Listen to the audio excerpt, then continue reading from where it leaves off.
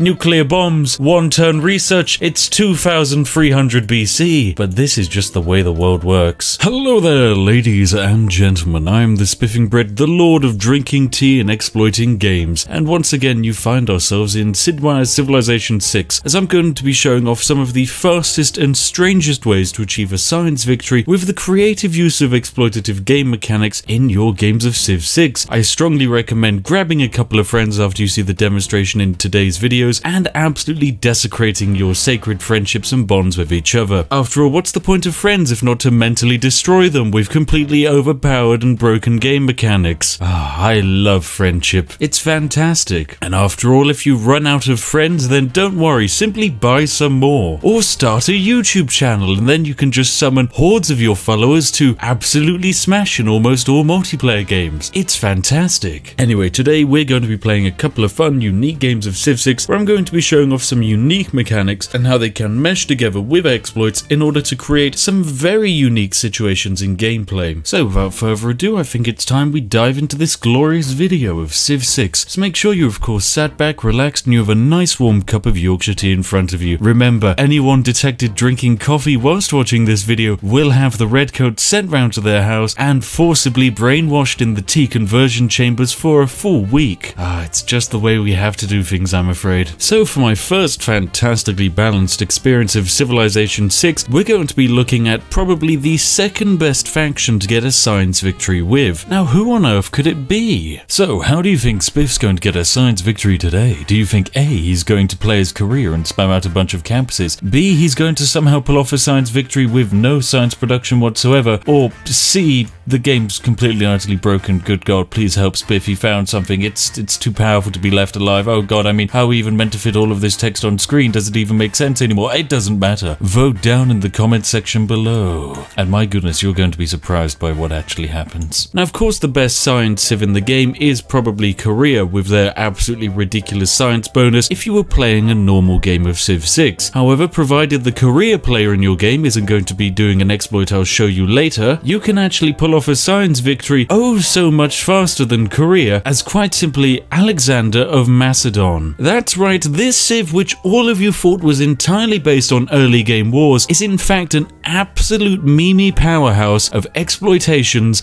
and science production. Now, Alexander has some basic science advantages to go alongside him, including receiving some free eurekas and inspirations whenever things happen in your empire, but you know, they're pretty boring. However, the much more exciting bonus of Macedonia is the Basilikoi Pedis. Don't worry, I'm English, I'm allowed to mispronounce these things. It's a completely unique building for Macedon, and whilst it does provide some nice bonuses for land units, we don't care about that. Instead, we care about the fact that every single time a unit is produced in this city, 25% of the unit's production cost is given in science. That is ridiculous. Absolutely stupid. And there's a couple of reasons why. Early game units like the warrior costing only 40 production aren't actually that exciting. 40 production isn't particularly anything to write home about, and especially when only 25% of it goes to science, aka 10 science, you're not really going to be able to exactly sustain an entire economy science production off of the back of one warrior. However,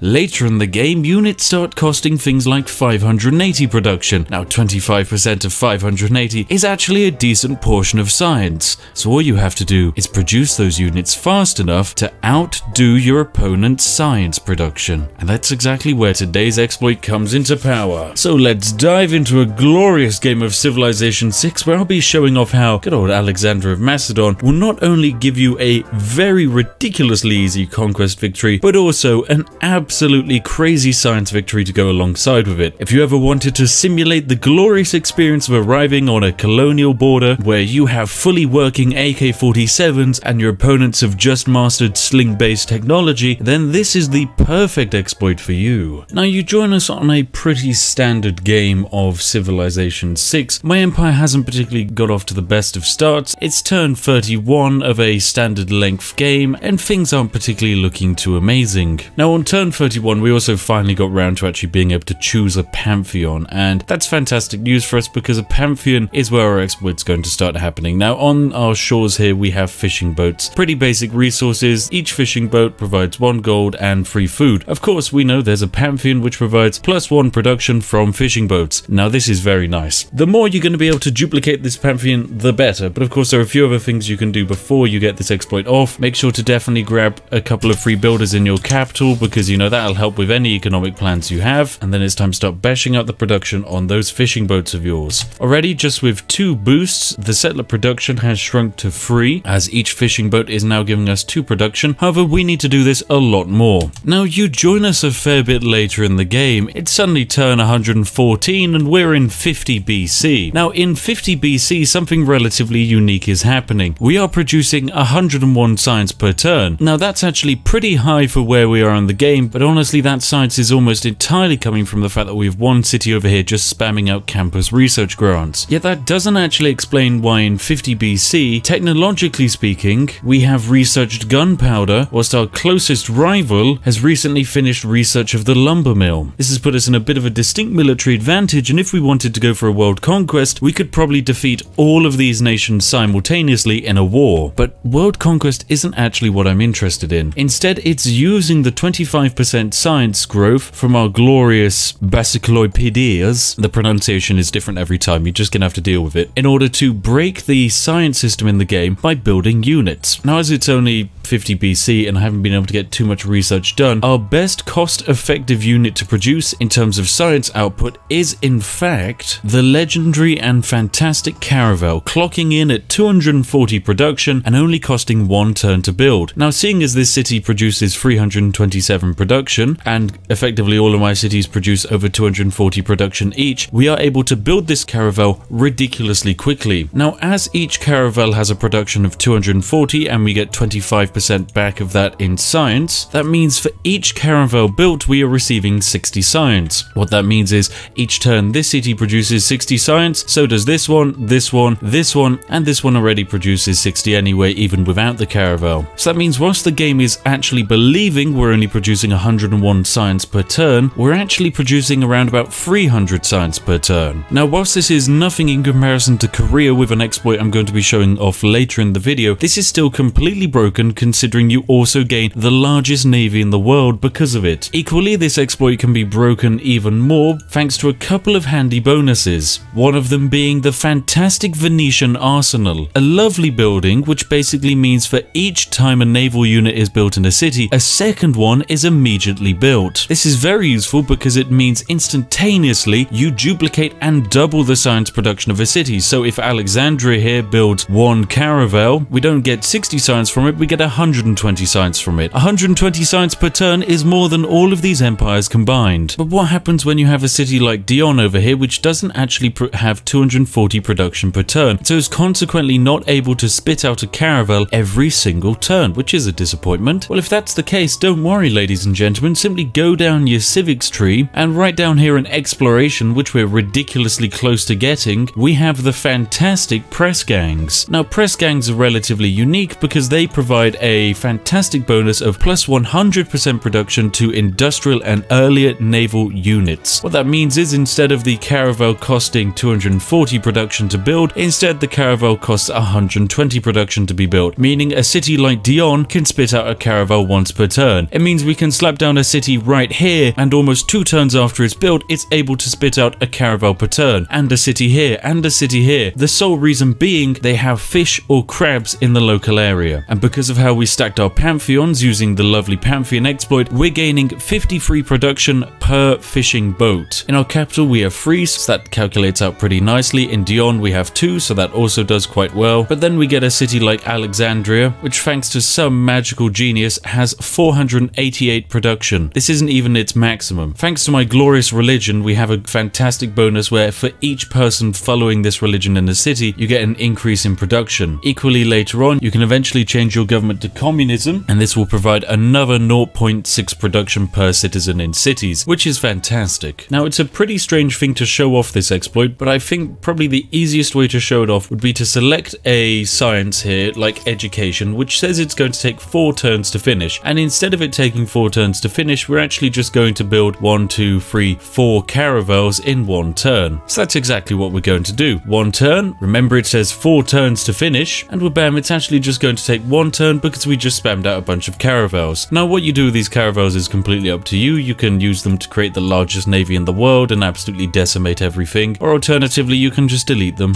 It's completely up to you. Now this entire economy is currently weighted off of the caravel, but later units provide even more bonuses. The unit you're probably going to want to aim to is either the missile cruiser if your empire is producing enough oil, or the aircraft carrier. Now the aircraft carrier costs 540 production. For some of my cities that means it can be done in 1 turn, for other cities it means it can be done in 3. But remember, if we of course stack our civics and our government correctly, we can get the production in half and still receive the full benefits. Now 540 is a nice bonus to have because 25% of 540 production is 135 science, meaning this city can produce 135 science, so can this, so can this, so can this, and so can this, and so can any other city I set up after this. One city plonked down right about here could probably have a production of around about 700 thanks to this exploit. Equally, I've been quite tame. I only chose to get the Pantheon of the fish boats about 54 times. This could have been so much more if I'd actually wanted. It's very easy to get your Pantheon up to around about 100, and by doing so that means probably each and every single city would be able to build every single thing in this game in 1 turn. And so lo and behold, this is one fantastic way of breaking the game. What makes it even more overpowered is due to the way the AI calculates your science per turn, you aren't actually seen as being a scientific threat. Because we're technically only making 100 science per turn, which yes is technically ridiculous in comparison to the AI, if we were actually showing how much science we were making and saying 300 science per turn, suddenly the AI would start panicking and trying to form big coalitions against us. Instead, we're scary, but not ridiculously scary. And then eventually we can pull the old switcheroo and invade them with nuclear bombs whilst they're busy finishing off their horse archers. The choice is yours, ladies and gentlemen, but that's the power of Macedonia. But what's that? You want to hear more? You want more science exploits? You think this isn't enough for you? You think there's more to be discovered in life? Well, it turns out you're actually right. What comes after this, ladies and gentlemen, is quite possibly the most ridiculous science exploit in Civilization 6. Be warned, there is a very specific way of doing this, and if you get it wrong, your computer will crash repeatedly. Whilst trying out this exploit and trying to min-max it into being the perfect exploit machine it is, I suffered oh so many crashes at the hand of Civ 6. I turned down all the graphics, I did everything I could, but this game, it wants to stop you exploiting. But I say nay, for there's always a way to exploit a game. Anyway, without further ado, ladies and gentlemen, if you're ready, if you've braced yourself, let's jump into a brand new game as Korea. So you join us on turn 7 of what is quite possibly the best start you can have for this exploit. We've rolled a standard game as the fantastic Korea with standard difficulty on a continental map, and thankfully we spawned near some tundra. Now what you want to do for your first city is you want to spawn in a region which has 1 tile which is entirely surrounded by tundra. So this tile right here is perfect. You're going to want to save this for later. Equally, one of the best things you can do is beeline your research to the holy site as fast as physically possible, and that's a very good way of speeding this entire exploit up. Equally, finding a religious city-state and gaining the +2 faith in your capital is another fantastic way of speeding up this exploit. Our early game moves aren't going to be too exciting, it's mostly going to be a lot of ending your turn. What you're definitely going to want to rush down is the holy site. Now, this entire exploit hinges upon the holy site and the Pantheon, which provides a +1 bonus for each adjacent tundra tile, meaning if we were to put a holy site here, get just 1 iteration of that Pantheon, this holy site would immediately have +6 faith per turn, which is great, that's fantastic, but we need more than that, and so we're going to be stacking that exploit a lot more than just once. Now eventually you'll get to a turn, for us it was turn 19 of the game, where upon achieving 25 faith points, the game wants you to choose a Pantheon. Now this is normally the point where you'd want to drop down your save and get this exploit done. Instead, we're not going to do that, because if you were to pull off this exploit to the maximum of its potential and get your Pantheon duplicated, let's say 50 times, then if you were to do that and then try and place down the holy site, the game won't ever let you place down the holy site and will instead crash as soon as you try and select to build a holy site. So instead you're going to want to put off choosing your Pantheon by simply hitting Shift Enter and forcing the game to end your turn. Now this will make the game a little bit upset, but honestly it doesn't matter. It's necessary, trust me. So every time the choose Pantheon option comes up, Shift Enter, let it go away until you get that holy site finished. Now it's turn 21, ladies and gentlemen, and we're ready ready to pull off this exploit. We've finally managed to research our holy site, and so we've started the actual construction of our holy site right here. This is once again the perfect spot. Now, building it here, it actually provides no bonuses whatsoever. The only way it's going to provide bonuses is if we choose our Pantheon. Now, just to once again explain how this exploit works, simply when it comes to choosing your Pantheon, select the Pantheon you want to duplicate. In our case, we're going to try and duplicate a settler in our capital to increase our growth. Then click Found Pantheon and then immediately hit escape as soon as you click this button.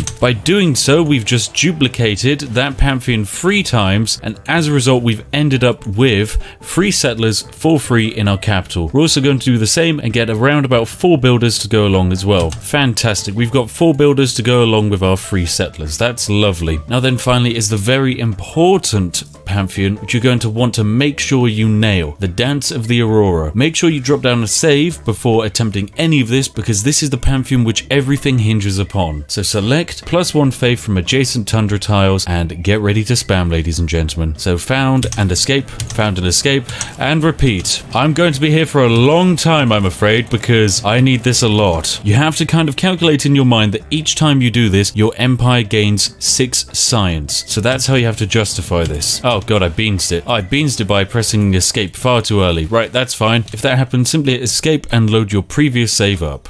1 eternity later. Oh my god, I did it. Okay, we've actually done it. Good god. I think that's the most I've ever pulled off that exploit. So I went back, I sat down, I decided to do the Pantheon again, and lo and behold, we founded our Pantheon a lot, like a ridiculous amount. I'm gonna have to hold down my auto clicker to end the amount of times we founded our bloody Pantheon. Oh my god. Okay, so the reason you have to build the holy site first is because if we'd waited to build the holy site after, the game just crashes. We need to actually get this holy site under construction so the game doesn't have to think about the amount of faith it's meant to actually give us. I mean, just look at how long our empire's history is. It starts pretty simply. Yes, we found our city. Yes, villagers bring a gift as they join our civilization. Very nice. And then, oh, what's this? We founded our first Pantheon, and then we founded our first Pantheon, and then we founded our first Pantheon, and then we founded our first Pantheon, and then Jesus Christ, we founded a lot of Pantheons. I mean, make your mind up, Korea. Surely one of these Pantheons would have been fine, but apparently no. So 177 Pantheons later, we find ourselves with one very perfectly balanced game. I honestly have no idea what's going to happen here. I think there's a chance this is it. We've just completely beansed the game and it actually has no way of functioning from this point on. Anyway, let's get some more settlers sent out and about on this world. Yeah, honestly, I have no idea if the game's even going to function after we get this holy site down. I think there's a chance the game could just crawl to a halt and say, right, no, you've had enough fun. Please, Spiff,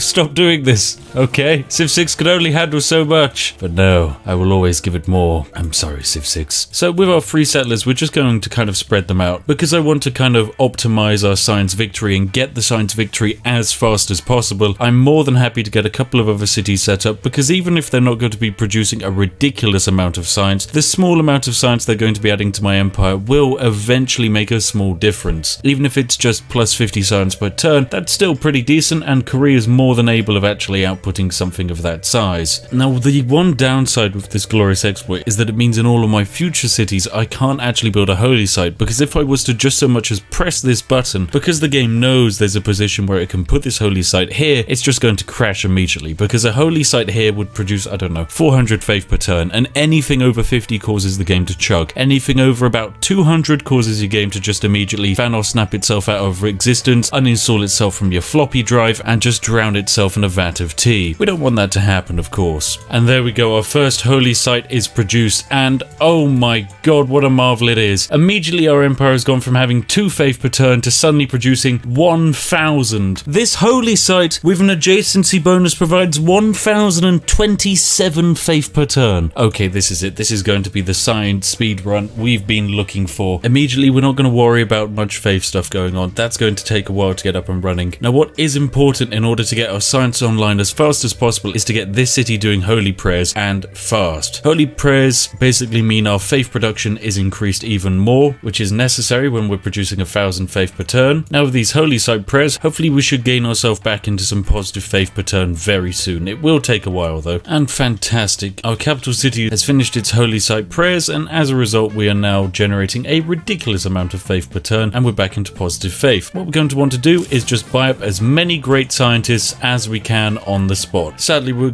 only able to buy 3 great scientists, but I think it's great scientist number 4 which is going to be very important for us. Now immediately we have 3 great scientists and absolutely nothing to do with them, so feel free just to spread them out across your empire, because you're not going to be able to touch them for quite a while, I'm afraid. Okay, it looks like it's great scientist number 5 is the one we're looking for. And there we have it, a great scientist is discovered, Hildegard of Bingen. Now Hildegard, she was often regarded as the greatest woman of her time. She's a very important great scientist across history, and of course she existed in the medieval era. Now as you can guess, we're not in the medieval era at the moment. In fact, it's 2500 BC, and consequently the medieval era is not going to happen for a very bloody long time. And this is it, ladies and gentlemen, the turn where we can buy Hildegard. Oh yes, a fantastic thing, because next turn is when everything's going to go wrong. Now when it comes to science from this point on, it doesn't matter what we research. In fact, we might as well just hit the end of the tech tree and let things happen, because the game is now over from this point. Now if we were to research the final tech of the game, it would take us 283 turns from this point to research the final tech in the game. Hildegard of Bingen, however, is going to revolutionize science as we know it. So Hildegard, go over to the holy site and activate your effect. Now remember, it still says science per turn 9.1, but don't worry, everything from now on is going to get very funky. And there we have it, ladies and gentlemen, 1087 science per turn. An absolute ludicrous quantity of science, which means every single tech we can make in one turn. The reason why this is the case, even though the final techs in the game cost 2000 science and we're only producing 1000, is because of a overflow error with the lower sciences. Because these techs only cost 50 science, we're building up a massive backlog of science which gets plowed into a later tech. So when we produce 1087 science, and this takes 50 science, 1030 of that science is put to the side for the next technology, and that pile just gets bigger and bigger, and it even has a small inflation happening on top of it, meaning even though this tech over here is so complicated it's going to take over 2000 science to make, next turn we should be able to research that tech in one turn. So now becomes the incredible race where we try and win the game at a ridiculous speed. Oh, this is going to be good fun. And there we have it, one turn later, and every single tech in the game is now a one turn research, ladies and gentlemen. Oh, we've done it. We have done it. Oh, fantastic. Nuclear bombs, one turn research. It's 2300 BC. But this is just the way the world works. We're going to out-tech the bloody universe. Just watch me. Every single thing we now do in this game is going to be faster than every other civilization. And we're going to have the technology to back it all up, and it's going to be good. Ah, finally, the colonial simulator I wanted. And also, don't forget, when the golden era rolls around, we're going to immediately go into a absolutely revolutionary golden age. It's going to be ridiculous. Anyway, now we have our great campus built, we can actually spam out all of these great scientists we just had lying around. I'm not sure what all of them do. Some of them just give a random bunch of techs, that's fine. Or do you give 3 random technologies a boost? I mean, the boosts don't actually matter to us anymore because of the amount of technology we're producing, but you know, you might as well have it. Also, we can hire Pingala over here, who provides a plus 15% science bonus, so we can just slap him down in our capital, and it's going to go from producing 1000 science to even more than 1000 science, if you can even imagine such a thing. Now, whilst we're here, let's also hire our legendary great merchant. He looks great fun. This great merchant in particular is amazing. Cleus basically duplicates a luxury item, and of course, out of all of the luxury items we see around us, am I going to choose the salt? Well, I'm a salty individual. Am I going to choose the olives? Well, I mean, they're disgusting. But what about this? Tea. Luxury resource. Is that a Yorkshire tea kettle I see right there? That honestly, maybe it is. I need to contact the developers. Did they put that in just for me because I keep breaking their games? Is this a form of appeasement? If so, it's working. And go on, Cleus, come on, give us the tea. Oh, there we go. Great person activated. Double tea. I love that. I love a good bit of tea. Fantastic. That's going to make the capital very happy. And we can basically just pick and choose our favorite great people from this massive list of great persons. Could also just hire a great prophet. I mean, we might as well have a religion. Religion would be good fun. Okay, come on, Simon Peter, the most generic sounding great prophet in the world. Make us a religion. And there we go. We've got our religion set up. So let's create our religion. Oh, here we go. The perfect religion. The line equals balanced. Now, as you can see, the line is quite obviously not balanced, and so is this bloody game. Oh, but I love it nonetheless. Now, immediately, I'm going to go for the work ethic religion bonus because this provides us with +1% of production per each citizen following this religion, which is very useful. And then also a meeting house for increased production is also very useful. Well, bam, our perfectly balanced religion is set up. Now, the biggest downside of my mischievous gameplay shenanigans is my ridiculous rate of tech up forces the barbarians in the game to become very much overpowered because the barbarians are put on par with the technology of the leading tech boy. And as we are by far the leading tech dudes, the barbarians in 2000 BC are horsemen. Horsemen appear in the classical era. All of the AIs in the game are currently still in the ancient era. I mean, poor Robert the Bruce of the Scottish Empire here is producing 5 science. We are producing 1101 science. A fair bit more than him. Oh god, what have I done? I love this game, I really do. Oh, and of course, Pengala has established himself in our capital and we are now producing 1200 science. I wondered why our science was suddenly going up at ridiculous rates. Fantastic. I'm going to quickly sort out this plantation so I can start harvesting tea. I know it's 1 turn wasted on technology, which technically we don't need because irrigation is not actually in the final line. It's just a branching tech, but in my heart, irrigation is one of the most important techs in the game. After all, it gives us bloody tea. But hey, in 54 turns, we'll have finished the game, so it matters little. Oh, the world enters the classical era. Oh, it's 1680 BC. This is good. I'm very excited. It's very interesting that the world's entered the classical era because we're actually in the Renaissance era. We've finished the classical era, but nonetheless, the world has just entered the classical era. Oh, goodness. Let's make our dedication. Ooh, this is a fun one. Commercial hubs can gain gold adjacency and they provide bonuses to science, which is, you know, acceptable, but we're kind of perfect when it comes to all forms of science. Instead, we're just going to allow it so that we can buy civilian units with faith, because that means I can just buy out a ridiculous ton of builders. Oh, yes, fantastic. Mateus has declared a surprise war on us. Well, I have a fun surprise for him too, which is that we have a great engineer who's just going to immediately build massive fort walls upon a city, and by doing so, decimate any form of invasion. Thanks, Hungary. Oh, Hungary, you've got a fun surprise coming. Now, interestingly, the Hungarian AI is under the belief that a warrior is able to capture a builder. That's because normally builders do not have this much speed, but because of how far I am advanced in the game, my civilian units can traverse terrain much better than his can, and we're able to basically teleport a worker back and forth across the map, dodging every single enemy along the way. Oh, and we get to pick a new government. Fantastic. I think we'll go for the Classical Republic for those fantastic bonuses. Now, even though it's 1400 BC, I've managed to spawn Isaac Newton, who's going to build the world's first university in 1400 BC. I know, Isaac Newton probably wasn't around in 1400 BC, or if he was using the powers of tea to time travel, which honestly I wouldn't put past him. Oh, there we have it. We've discovered rifling. This is it. Finally. Oh, perfect. How much does it actually cost to buy a ranger? Quite a lot. My goodness. Okay. 1,500 gold. Whew. Nonetheless, I'm going to make the entire process easier by just buying a musketman who will handle the job of invading the Hungarians very easily. Alright, go musketman, go. You have a war to fight, my friend. Oh, here we have it. Oh, it's musketmen versus warriors. The first unit in the game versus a very mid-placed unit in the game. You know what, let's activate our lovely great scientist as well to get some boosts in technologies which don't particularly matter. And what's this? Scripture plus 100% holy site adjacency bonus. Is this going to work? Is this going to break the game? Confirm policies. Are we sure the agenda? Oh, it's 2,800 science.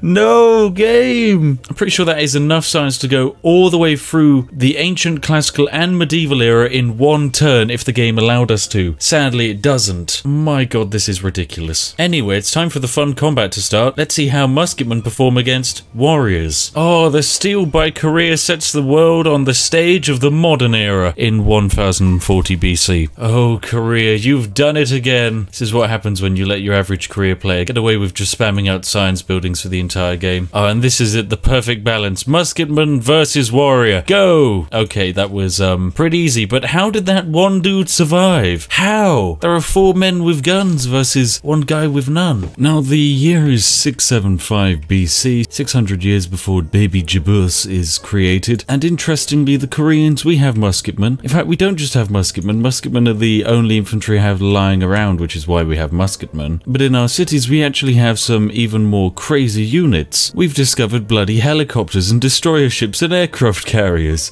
I know, it's absolutely stupid, but hey, we've done it. Anyway, let's take the city of Pex using only a musketman. Bearing in mind the city has walls, we really shouldn't be able to do this, but you know, we can. 89 health per attack, why not? God, I love how perfectly balanced this game is. Oh yes, nuclear fission has been discovered in 650 BC. Can't wait for all that clean energy we're going to be discovering. Oh my goodness, musketman, you're almost dead, but no, it turns out you can take the city. Fantastic. Pex is ours. Oh, we've done it. Keep the city? Sure, why not? Let's keep that city. Mr. Musketman, you've done a fantastic job, but your work is not over, I'm afraid. Now, for the first time in this game, we've actually been able to gain access to oil, and what that means is next turn we can make our musketman and turn him into an infantryman instead, which is much more effective at defeating everything. And fantastic. Our lovely musketman has just been upgraded to the first ever infantryman in the entire world. With a melee strength of 70, we're going to be using just one boy and a gun to invade the entirety of the Hungarian Empire, because for some reason you can. Oh, and fantastic, it's 550 BC and Korea has entered the information era. Lovely stuff indeed. And we can finally change our government from a classic republic to a monarchy. There we go, first monarchy in the world. Oh yeah, we're basically roughly only slightly ahead of time when it comes to our government policies. Everything else is just completely stupid. Now immediately we're going to change what we're building in our capital to the legendary Grandmaster's Chapel. The reason being, the Grandmaster's Chapel allows this city in particular to buy any land units with faith. Now naturally, we have a metric ton of faith, so this is perfect for us. Alright, anyway, Mr. Fantastic Infantry Dude, it's time for you to waltz into the Hungarian capital of Buda. Anyway, it's time for us to attack the major city of Buda with our single infantry dude.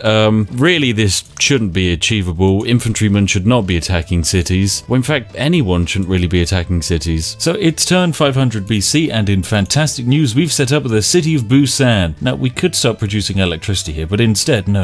We're going to start mining up aluminium, one of the most important strategic resources in the game for us. It's going to be very important to get our economy going. And oh no, some bad things have happened. The fantastic city of Pex, which I managed to steal from Hungary, basically decided to rebel because it was so far away from us. And by rebelling, it's caused a bit of a predicament because it's consequently spawned mechanized infantry, which we don't stand a chance of defeating. Neither does Hungary, to be fair, so they're never getting their city back. We're just going to have to wait until we get our Grandmaster's Chapel online before we can then pull off our world conquest victory. Anyway, sorry Hungary, you need to give me more than just gold after your silly attack on me. Oh, and the city of Aya rebelled from Scotland and then for some reason decided to join us, which is fine. I mean, it's a garbage city, but hey, it has uranium. Oh my god, is that a giant death robot?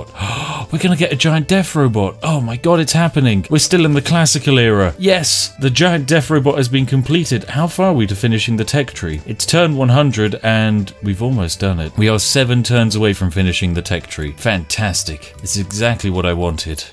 There we go. Korea has entered the future era in 375 BC. So in 375 BC, Korea has managed to overtake where humanity currently is in 2020. Well done, Korea. Oh, and there we go. There's smart materials, and then we've got the off-world mission coming up. Oh, we've almost done it. The tech tree is almost complete. Oh, now it's future tech time. Oh, lovely. And this is it. Is this the final tech in the game? We have done it. Future tech. It's going to take 1 turn. Oh, but most importantly, our capital city has finally gained the ability to build units with faith, meaning we can now build rocket artillery for free. Right, this is it. Even though we technically have a military strength of only 85, so technically the same military strength as Scotland, our 1 rocket artillery is single-handedly going to give us the city of Pex. And now there we go, in 200 BC we've built the world's first working attack helicopter, so we'll be sending this out into the world. And we can probably invade cities with attack helicopters, it makes sense. Oh, and there we go, we've discovered exploration, which has apparently put the world in the Renaissance era. Finally.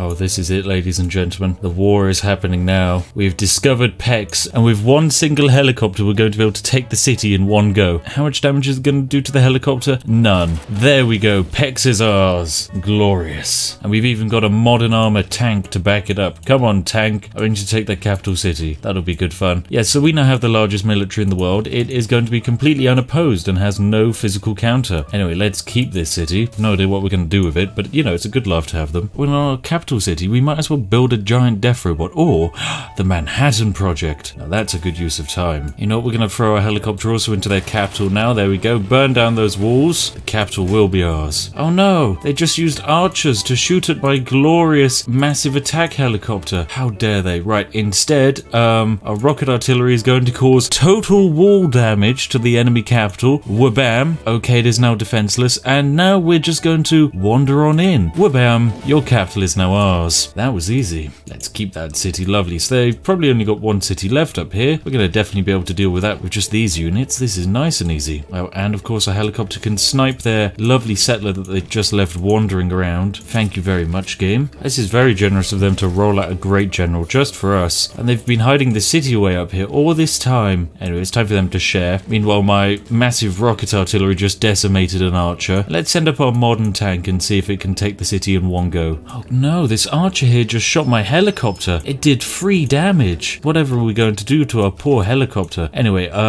let's send our helicopter over to kill this archer. Other helicopter, please take this here. Thank you very much. And finally, our modern tank, please take the new capital of Hungary in one go. And there we go. Goodbye, Hungary. You are now gone. Fantastic. All of their cities are now ours. Technically, they add into our science production and just other forms of production, which is lovely. Oh, and Scotland is saying that they absolutely love our civilization. Thank you, Scotland. I think that's the first time I've ever received a compliment from Scotland. Anyway, time for me to choose my golden age. What are we going to do? Buy civilian units with faith? Honestly, the rest of this is just completely and utterly useless. Kind of have already won the game. Now, we have technically completed the world's first circumnavigation pretty late on in the game for my liking, but alternatively our empire is doing pretty well. We're just currently doing Operation Ivy, which is going to allow us to build thermonuclear devices as opposed to just nuclear devices. Oh yes, humanity has realized its dream of flight for the first time as the jet bomber of Korea takes to the skies. Oh, I mean, you can probably guess what I'm going to be doing with this bad boy. It can kind of air attack just about anywhere in the world and immediately kill it, but we're going to be equipping this guy with a very special device. And now, after discovering thermonuclear devices, we're going to try and build one in our capital. It's going to take us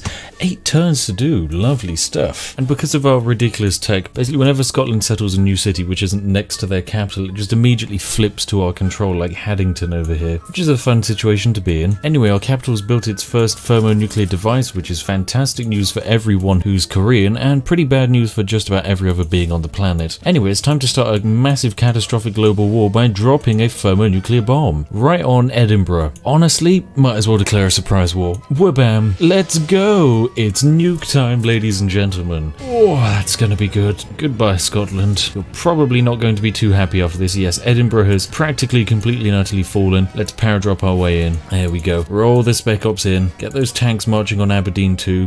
Bam. Glorious victory. Bring in the helicopters and the artillery. There we go. We're going to start marching on in. Anyway, helicopter, please take Aberdeen. Fantastic. Right, we're going to take Stirling now. That's going to be ours. Fantastic. Then we're going to do an air attack and immediately wipe out all of the health of Roxburgh. And then I think we just roll our tank into Edinburgh. Fantastic. Edinburgh is now ours. Lovely stuff. This is going to be one of the fastest wars ever. Anyway, let's take the final city of Scotland. Somehow we didn't manage it. In we go. Roxburgh is ours. Goodbye, Scotland. Another civ to fall to the mighty Korean Empire. Anyway, there you go, ladies and gentlemen. I've been the Spiffing Brit. If you have indeed enjoyed today's video, please do give it a like. It does always take quite a while to get these exploits up and running. After all, I have to play an entire game of Civilization 6 and farm a ridiculous amount of faith points, like 100,000 faith. I know, it's crazy. But yes, it's been one fantastic game. If you have indeed enjoyed, a like is always appreciated, and why not consider subscribing to see more of these very strange videos in your sub feed. As always, a massive thank you to each and every one of our glorious patrons who make these fantastic videos all the more possible. Each and every one of you are majestic. Thank you very much. And hey, if you're wondering what video you'd like to watch next, look no further than this glorious specimen of a video, hand chosen by myself, be perfect for you on screen now. Trust me, you're gonna absolutely love this one. Anyway, I'll see each and every one of you in the next one. Have an absolutely lovely day, and goodbye for now.